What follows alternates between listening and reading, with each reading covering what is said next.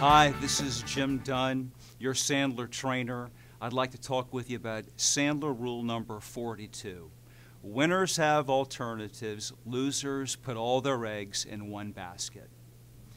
Have you ever thought about a script prior to having a conversation with a prospect where you catch yourself saying, if I say this, then they'll do this. If I ask them this, then they'll say this. And if I ask them this, then this is how they'll reply. What were the results of you doing that? I can't think that they were that good. Here's the problem. The basket is the script.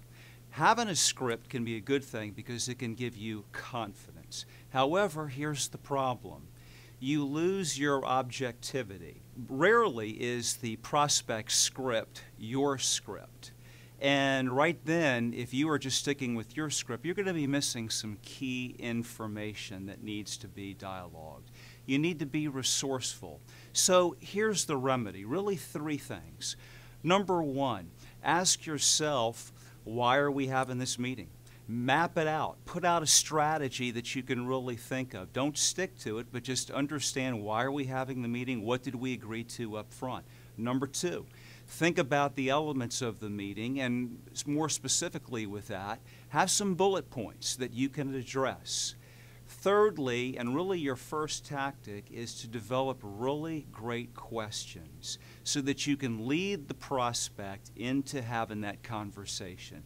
Then be resourceful. This way you can have the 2-way communication. Selling should be like a tennis game.